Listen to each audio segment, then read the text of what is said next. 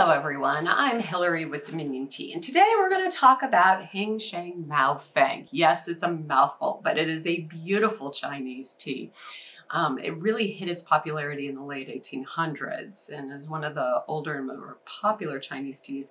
It has lots of fun myths, whether you've got the maiden who is told that she's not allowed to marry the scholar, and the scholar is found dead in a tea field and she cries over him and he turns into a tea plant. Or you have a dragon who pulls the plant off of the Yellow Mountain. There's all sorts of myths. But the good part about this tea is it is an absolutely beautiful representation of a baked green tea out of China. So a couple of things about it. It's only harvested in the spring, much like Dragonwell. The high quality ones get harvested before the Qingming holiday in April. It is the bud and the first leaf of the plant. Everything is done to try to preserve them together.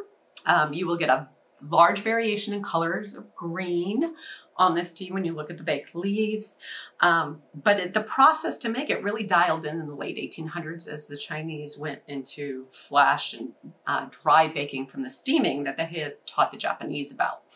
And it's that kind of hard bake on metal and in a pan that allows them to keep the tea leaf shape and to preserve kind of the variations in green color, as well as some of the fur that is valued on the back of the tea leaves. You're not going to see that too much when you go to brew it. Now, of course, we put this in a gaiwan. This is a perfect tea if you like to drink out of a gaiwan, because you're going to get a lot of the small particulate that's going to be on the inside of the bud and the first leaf that will have kind of broken off and gotten into the blend just through moving around as it makes its way through the channel to you.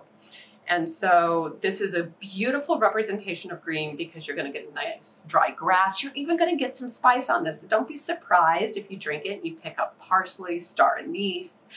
There are lots of different flavors tied into this beautiful green tea that is really brought forth through that baking process. So brew this at a lower temperature. You're looking for 175 degrees, 3 minutes. Quite frankly, if you're going in the gaiwan, because of the amount of quantity, right? You want to build that bottom third. You're going to do this in 15-second increments.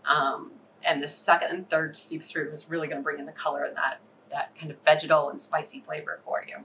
So go out, enjoy, and keep exploring tea. We hope you enjoyed learning more about tea with us. Hit the subscribe button so that you can be notified when we add more videos to our channel. And check out the highlighted videos to learn even more about tea.